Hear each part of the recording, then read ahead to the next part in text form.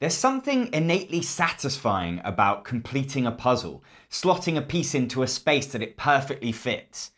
Spring Meadow is the latest in a long line of games to exploit this dopamine rush, from designer Uwe Rosenberg, who first got us addicted with his game Patchwork. This channel is viewer funded. If my reviews have helped you decide which games to buy over the years, please consider pledging at patreon.com/Actualol. For a year, it'll only cost you the price of one board game. We're walking through alpine fields wearing special snow-melting hiking boots. But let's not pretend the theme is anything but an excuse to give us something pretty to look at whilst we play board game Tetris. Tetris games is just how I describe them because every time I say polyomino, I feel like a student trying to show off by using a long word that they think no one will know. But of all the Tetris games, Spring Meadow actually feels the most like Tetris. You're trying to perfectly fill up the rows from the bottom of your board because you only score up to and including your first incomplete row.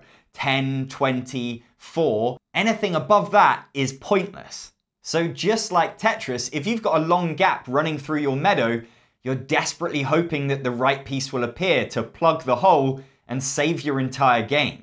On your turn, you pick a tile from your line and place it anywhere on your board. Bigger pieces are tempting because they'll cover more ground, but are they helping you complete your early rows quickly enough?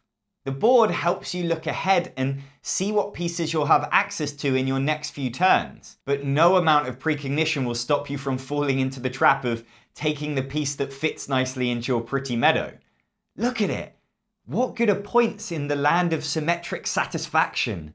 You might not win, but you've got a quality Instagram post out of it. Take a puzzle piece, place a puzzle piece. It's easy, anyone could do it. But it's these holes that will set apart the grandmas from the grandmasters. Where there are marmot burrows on your board, you need to place a piece with a hole on top of it. The Ramblers Association does not look favourably on marmot suffocation, okay?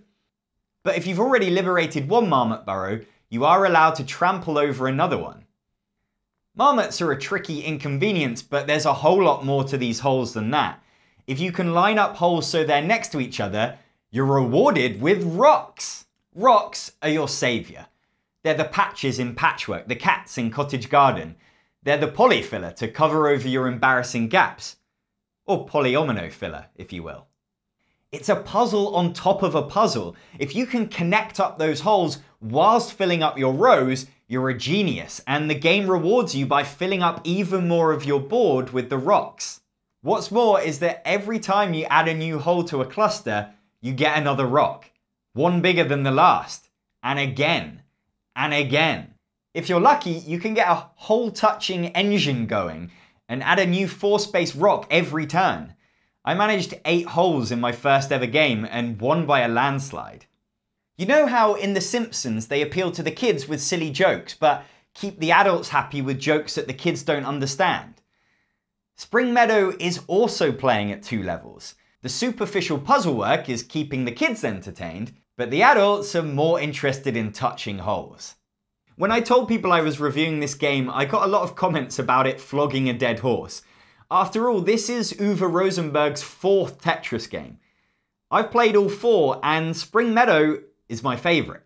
It takes all the best bits from its predecessors.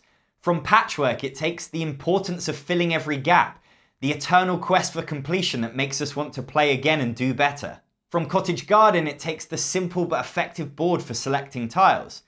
And Indian Summer lends its innovation of tiles with holes on them. In fact, coming after Indian Summer with all its rules and tokens, I worried that Spring Meadow would be even more complex, but it's actually a lot more streamlined. Spring Meadow doesn't mess around with economies or special powers, or the stupid idea of multiple small boards. I'm looking at you, Cottage Garden. It focuses on the pure joy of puzzling. Can you pick the right pieces to fit your board and close off gaps better and faster than everyone else?